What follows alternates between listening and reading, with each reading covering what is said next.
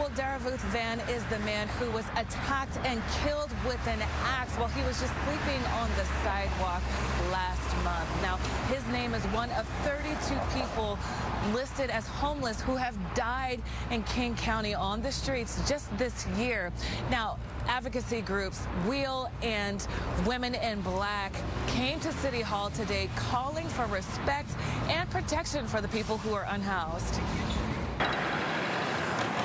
They stand silently on the steps of Seattle City Hall, but their message is loud and clear. We're here every month, once or twice, sometimes for as many as 30 people who have died in a month. This vigil honoring the lives of the homeless who die on the streets of Seattle. They stand for 52-year-old Daravuth Van. Seattle police found his body in an alley next to Town Hall Seattle on February 22nd.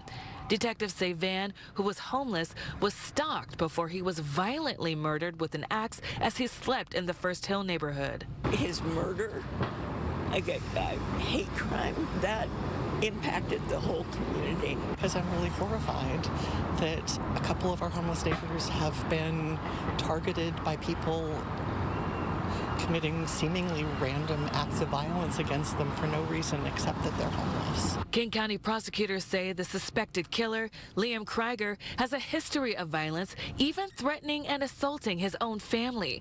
Charging documents quote testimony from his mother in 2019 saying, "This is not the first time he has come in our home while we are asleep and threatened us. It has been 1 year since he came in our home with an axe and stood over our bed and threatened us in our sleep."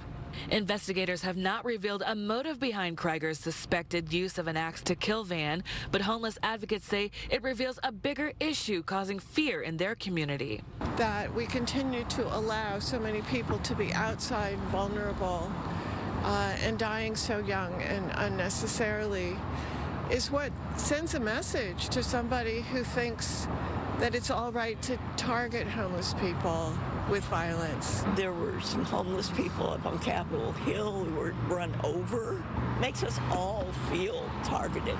In their silent demonstration, they're calling on the mayor's office for solutions that would offer them protection, like more shelter space and affordable housing.